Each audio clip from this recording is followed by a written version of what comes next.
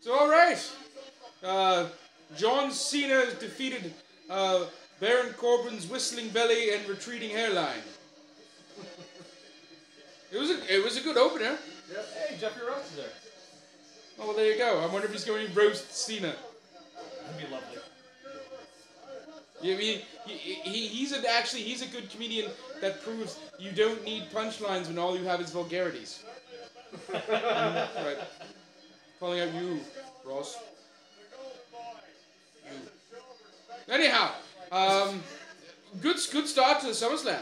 Yep. That was a good match. Yeah, it was good. Good way to kick it off, get the crowd rolling, I guess, as they say. Letting them know that get strapped in for this 4-hour pay-per-view. Nice to see him to start a show.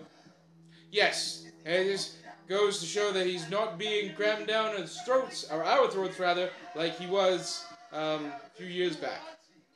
So they were good on that. But did you happen to notice how Neville when he's not in his gear, looks like a depressed IT person? Yeah. Yes. Yeah, we noticed it quite a bit last night when he was on the panels for Takeover, which was really great. I mean, really great. So yeah, good start. Let's hope things keep going from here. Thank you.